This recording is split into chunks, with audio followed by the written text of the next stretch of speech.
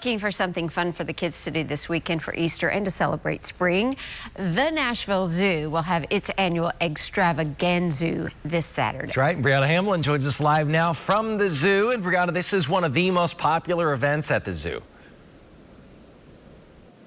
It is, and so if you want to get in on this exciting fun that's going to be happening here on Saturday, you're going to have to reserve your spot and do it quickly because tickets to attend are going fast. And right now I'm with Jessica Knox. She's one of the animal keepers here, and we have some other guests with us. Who is this? So this here is Mega Hairtron. He is a Belgian hare, and then in front of me is Benedict Cumberbunny, a continental giant rabbit. The names for your animals always get me every time. I love them so much. And so will the kids and families be able to meet these funnies when they come visit? Yes, we will have some of our rabbits out on the pathway for guests to see as they come in for the morning, and we'll also have some other animal encounters throughout the day for guests to see. They are so cute. Well, thank you for joining us this morning.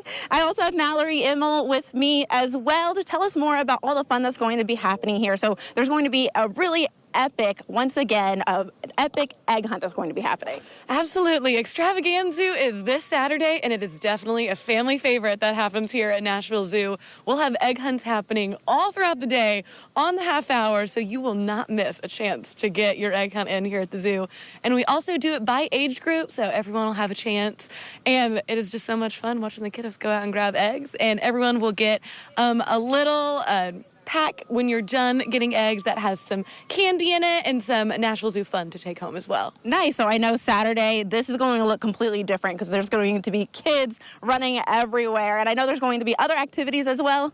Yes, what is behind me will be filled with kids and egg hunts. And there'll also be tents set up so you can really get in on the Easter fun here at the zoo. And also all of our animals will be out, and we'll also be having some animal encounters like Jessica said. So it really just make a day of it. Nice. Well, this will be so much fun Saturday. The zoo really knows how to always ring in a holiday or a new season. So a lot of fun activities happening here. And again, we will have where you can get your ticket for Eggstravaganzoo on our website, newschannel5.com.